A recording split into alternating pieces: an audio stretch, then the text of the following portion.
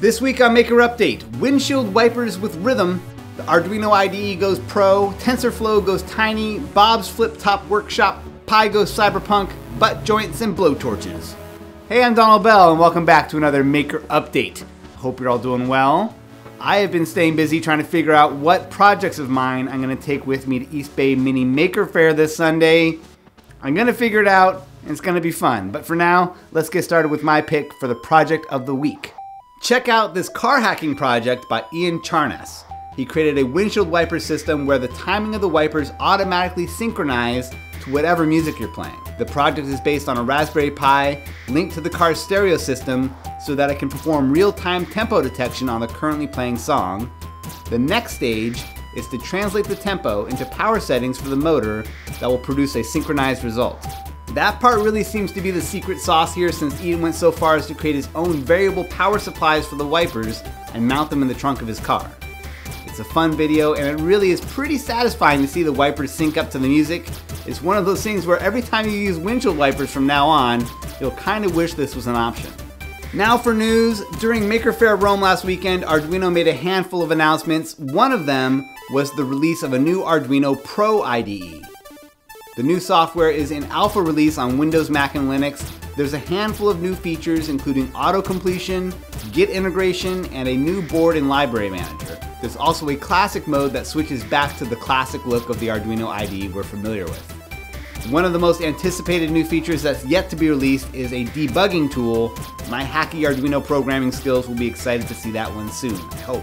Also announced in partnership with Google is an official port of TensorFlow Lite for microcontrollers.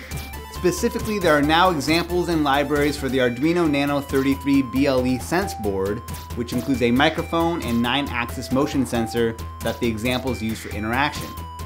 It's worth noting that Adafruit has been exploring the space for a few months now with their CircuitPython compatible boards and projects. It's going to be interesting to see how these two approaches branch off. Now for more projects. On the I Like to Make Stuff channel, Bob Claggett shows how he was able to clear off a lot of the lesser used tools on his work tables by mounting them on hinged boards that flip out of the way. He makes a flip-up pocket hole jig, sewing machine, scroll saw, and even a flip-up bench vise. I think it's a cool idea, and especially for a small workshop.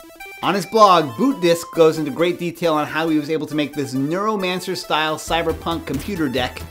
The heart of it is a Raspberry Pi computer, 7-inch LCD, and a new compact mechanical keyboard. He's also managed to shove in a software-defined radio and ham radio up converter. Continuing along with my retro tech fetish, you have to see this new tiny edition of a 7-segment clock by Daniel Cikic on Thingiverse. I've featured a few of Daniel's clock designs here before, and they all have this incredible attention to detail in terms of both the design and the instruction. What makes this particular clock unique is that all of the parts were designed to be easily printed on a relatively small 200mm wide print bed. That one constraint also leads to shorter build time and fewer LEDs.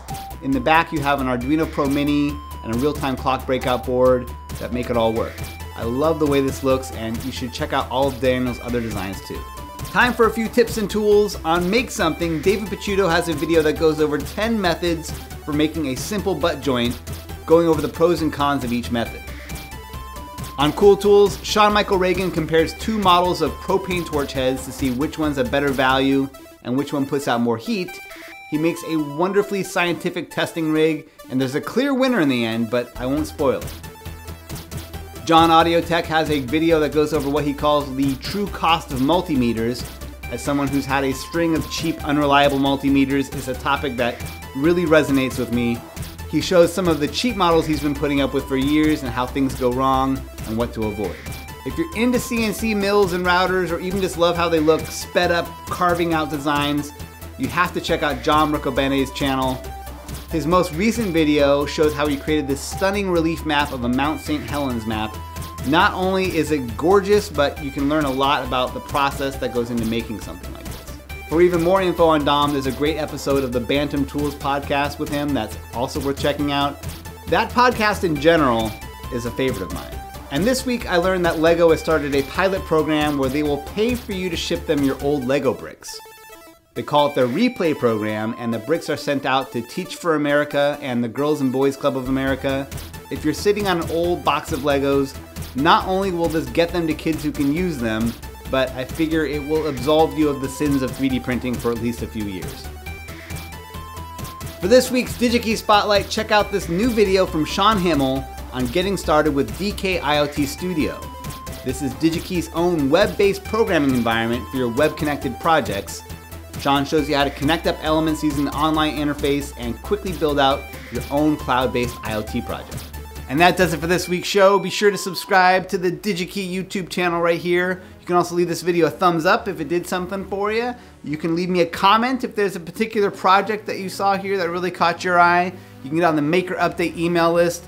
And a huge thanks to my patrons on Patreon and to Digikey Electronics for making this show possible. Thanks for watching, and I'll see you next week.